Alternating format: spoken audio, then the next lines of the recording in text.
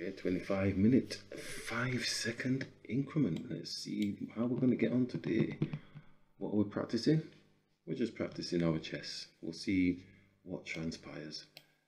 And through there, they're attacking here. It's a bit early for the queen, but you never know. Let's keep it simple in castle kingside. So they're probably looking to do the cheapie, as we know, getting the bishop here. So they're castling as well. So that's pretty straightforward. All simple stuff. Let's open up the white square bishop.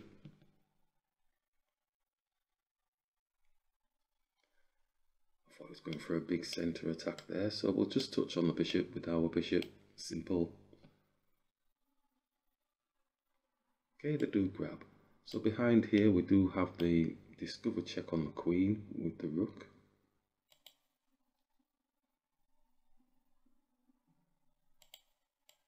So just moving the knight out of the way to get the discover check on the queen. Oh, and we get the queen. So they have taken our knight, but we have taken a higher piece. So we will take the pawn and look to now try and just improve our position. This pawn doesn't have any protection. The rook, as we said, this pawn doesn't have any protection. We can just simply defend it. Don't need to get carried away with ourselves. Their king is a little bit airy. Maybe we'll make some inroads in towards attacking. So now they're going to go greedy munching for this pawn here. I think we can allow that because we're looking to get our queen facing their king. I don't know what traction we can get with that. Might just be a momentary check. So we'll go with the momentary check. Got to be mindful of the discover check on our own queen. Don't think there's any way of getting in there. He's going to get his rook facing us. So let's have a look at these apples. This pawn's going to move, so if we get this knight out, so at least we're getting out the rook into operation, potentially to here. Obviously the rook is challenging us, so we can move our queen here, or we could move it to the side.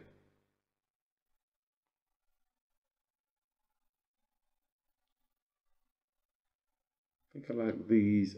Oh, he's got like a 2-on-1 situation with the rooks. So he's got like 2 pieces on the rook there. Not sure it's a checkmate type thing, but we shall see. Right. So I think we're going here. Oh, was that a...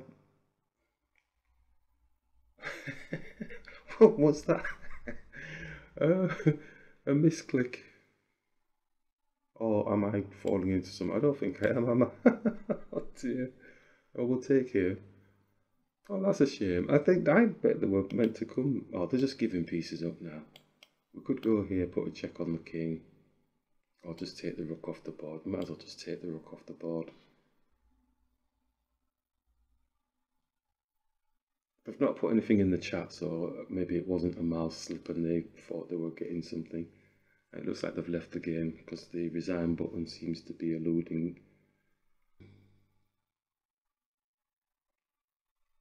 So we'll click victory on that one. Alright, let's have a look at the situation, see if it was as bad as... I don't think it was really, but we shall see. Okay, so the rook comes across. It's showing -6, so it didn't really make any difference really. Because we were potentially looking coming here to put a check on the king. Computer saying f6 here, so maybe it's looking to just actually take one of the rooks off the board, is it? See what it looks like if we do that. It's just dropped 3 points maybe. So if the rook does take, or which one? Anyone? Well, they brought this rook down, so I thought that they were going to do that. So it's -4 now. Okay, so just move it out of the way, as we would do. And what do they do again? Maybe go here. But then at that point we can just take the rook off the board, or we can move the king and just keeps putting checks on us, and then they probably get our queen. So I think we probably get away with taking here. obviously want to get the queen off. So we've got a rook and they've got like no rook and they've got 3 minor pieces. So it would have been okay for us. Nice one.